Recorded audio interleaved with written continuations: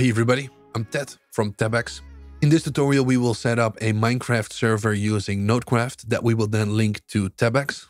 If this is your first time linking your Tebex store to your Minecraft server, this tutorial is for you. When on the Nodecraft dashboard, we're going to say New Instance and we're going to select Minecraft. Double check up here that you got the correct version, either Java or Bedrock. In our case, we are going to use Java.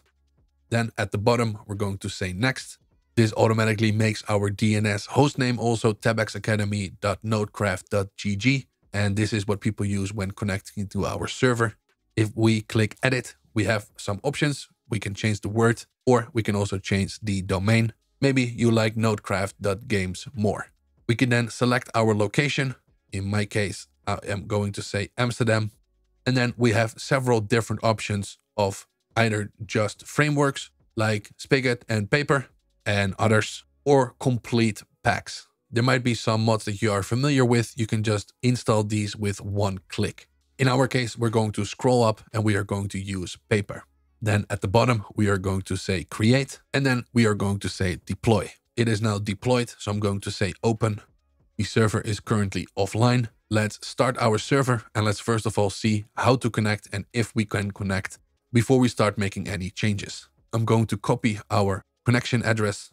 We're going to say OK to the end user license agreement. Currently, we are running a paper server for version 1.20.1. So when trying to connect to our server, we need to make sure that we are running the same version of Minecraft. You can see here on the top left, it says Minecraft 1.20.1. So I am running the correct version. Let's go to multiplayer and then let's add a server. Under the name, you can name it whatever you want. It doesn't have to be the same as what we filled in on Nodecraft. So I'm just going to call it Nodecraft Tebex Academy. And then under server address, I'm going to paste that connection address that we have up here. Let's then click on done. It will then see if the server is online. And then we can either click and join or just double click and it should automatically join our server. And as you can see, we are now connected. Let's go to console. Let's do OP Tebex Academy. Press enter and it says made Tebex Academy a server operator. Tebex Academy is my username. So if you're doing this for yourself, of course, use your own character username. Now that I am admin or operator, I can hold F3 and then tap F4 to cycle between the different game modes. I could, for example, set mine to creative. This way I can do many different things. For example, fly. And since we are operator, we are also able to run commands. So we could do things like time, set night to make it night. And there are many different commands that we can run. Let's do a quick overview of the dashboard. At the top, we have some server controls. We can start, stop, and restart our server, or you can kill it if something is completely frozen. It's always highly recommended to try to just normally start or stop it before you kill your server. Up here, we have some stats of our network, players, and some of the performance of the server, like how much RAM are we actually currently using. And also, like I showed earlier, what version of Minecraft and Paper are we running. We saw the console where we run the command. Players will show you the current players that are connected. You can also manage operators directly from your dashboard and give them different kinds of permissions. You can make a allow list and you have to turn this on in your server settings. If we click on server settings, we can change the max players. So let's keep this the same. And when we turn on the allow list, let's save this and go back to players. Go to the allow list. You are now able to add players to this list and only then they are able to join the server. This doesn't really make sense for public servers, but this is very handy if you're trying to test something before pushing it to your main server. You can just add you or your team and anybody that needs to be there can join. And anybody else is just not able to join. And you can also ban people either by player name or by IP. The file manager allows us to go through our files. For example, we will use this in a little bit to upload our Tebex plugin to our plugins folder. We can also very easily create backups directly from the dashboard. And once you have a backup, you can also use this to restore it. So let's create a backup, request backup targets completed successfully. Let's click on OK. So we can see our backup, we can see when it is created, the size, we can either directly deploy it, or we have some other options under manage. Then for the one-click installer, we currently have Paper installed. We can change the version. Since we have the most current version, I'm not going to do this. But if you're running something else than the current version, you can change your game version and also the build for that version in this list. And there's also a plugins manager. We can see what we currently have installed, which is nothing. We can browse plugins. You can directly install plugins from this list, and we can choose what list we want to have. This is neat. If your plugin is here, you can directly search for it as well. If you cannot find the plugin you're looking for, you can of course just still download the file and manually put it in the plugins folder using the file manager. I will demonstrate this in a little bit. We can set up some automated tasks. Automated tasks help you automate and maintain your server. For example, we can automatically restart the server on a specific time or date to ensure the highest performance possible. Then we go into game settings. We have some basic settings. We can also change our server icon. We can upload a file. When we connect it to our server, you can see that we have the icon over here and also the message of the day. These can all be changed. As you can see, it's all very visual. You just have to go through them one by one, read whatever it says you're selecting or choosing, and then set the setting to whatever you want to. We got some NPC settings as well. And then lastly, we have some player settings. And this is also where we set the allow list earlier. Database, I'm going to skip. If this is your first time setting up a server, you probably don't need to mess with the database anytime soon. We also have some Java settings. This depends on what version of Minecraft you're running. I would not mess with this unless you really know what you're doing and you need a specific version of Java. Then we have integrations. Here we can see, for example, Tebex. And then lastly, we can do manage instance. Here we can once again change our host name.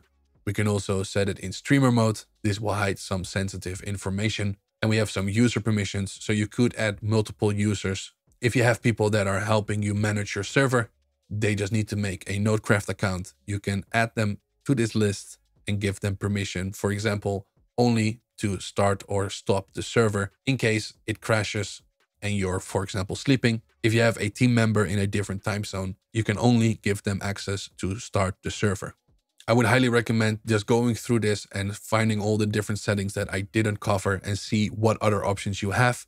If you get stuck, bottom right, you can always contact support. Let's connect our Minecraft server to Tebex. On Tebex, we're going to go to game servers on the left and then connect your first game server. Select the plugin. Let's give it a name. So I'm going to say Nodecraft server. We are going to use the Spigot or Buget plugin. Let's go to the file manager. Inside of file manager, let's go inside of our plugins folder and then let's upload that jar file. As you can see here, we now have our bycraft.x.jar file inside of our plugins folder. So I'm going to restart the server. So I'm just going to click restart. Yes, I'm sure. And then let's go inside of our console while this is booting up. And then let's copy our secret key, enabling bycraft. It looks like this is a fresh setup. And it even gives us the instruction. So we're just going to paste our secret key, press enter. And then it should say that this server is now registered as a server, Nodecraft server for the web store. And then this is the name of my web store. And here in the top right, we can see it is now connected. So we just click continue, bottom right. Let's go to packages and let's add a new package. So I gave it a name, a description, and I also selected what category this package should be under. So just the packages category. I set a price and then scrolling down as a deliverable, I'm going to say game server commands. We then need to select what game server. So I'm going to say our Nodecraft server. This is why it is important to properly name it. So if you have multiple servers, you know exactly what server is what. And then we need to add our first actual command. So when the package is purchased, first of all, I want to make it day. So I'm just going to run the exact same command how I would run it inside of the game. Time, set, day. We don't have to do a slash. If I try to, it says packages. Commands should not start with a /. So that's the only difference. Otherwise, it's exactly the same format. I'm going to add another command and I want to give myself an item. I'm going to use a command generator, especially for Minecraft. I'm going to say player name. Let's do Ted for now. As a item, let's do a bow, or let's do a crossbow, one crossbow. And I'm not going to add anything. As you can see, there are many options. I'm just going to say generate command. Give that crossbow 1. What we are going to do, we're going to take this and paste it and remove the slash. We can also click here on the right and we have some more options. So I'm going to say for the time set day, I even want to execute it if the player is offline. But for the crossbow, I want to make sure that the player is online. And we even have one required slot that we need to have to receive the crossbow before we execute this command. We already selected our server. If you have multiple servers, you can also select multiple and set those settings per command. So now when we click help here on the right and scroll down, we can see that for Minecraft, we need to use the name variable. So let's copy this and let's replace my name with the name variable. So let's click on create. So then to test this, we're not going to click on view web store on the right. We're just going to go to payments and we're going to create a manual payment in the top right. And then where it says customer, we're going to fill in the username of the player that needs to receive this package. So I'm going to say Tebex Academy, and then we have to select the package. So I'm going to say command delivery. Make sure that we are connected to the server, and let's make it night. So I'm going to say time set night. So that way, if the command gets run to make it day, we can clearly see that it has come in. And then let's click on create and let's go back to Minecraft. So now we just need to wait, and then hopefully we should get a crossbow, and at the same time, it should become day. There we go. As you can see, basically at the same time, we got a crossbow and the time was changed to day. Exactly what we expected and what we wanted. Let's quickly look at the Overwolf app. So let's click on this and open up the Nodecraft powered. Let's click on download. Let's open this up. This should open up our Overwolf app. There we go. And it's now installing Nodecraft. Gonna make sure that our overlay is set to true for Minecraft. And as you can see in game, we now have two overlays. This is Outplayed. This is what I use to record in-game sessions. We can ignore this for now. Let's focus on Nodecraft. Let's log in and let's click on accept. Open Nodecraft powered. And it says woo.